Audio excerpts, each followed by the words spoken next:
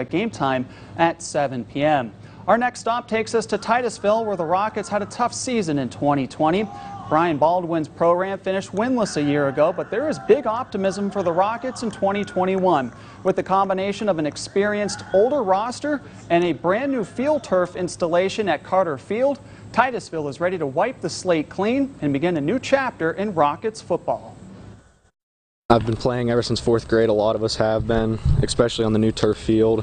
We have a lot to prove this year, and we've been working real hard in the off season, and we have all the components we need to have a really successful season. Communication's big for us. We're good at talking, calling out things that other teams might not, and just being together. We've all been to school with each other, played with each other in past years, so that's a big thing for us. We're coming together as a family, and coaches have been working us hard. We're all working hard together, and we're just going to have to battle together and win some games. I mean, we did a lot of good things, but I'm telling you, just the character and the culture coming with this team coming up through is unbelievable, and everybody's just ready to go. We're ready for that first day.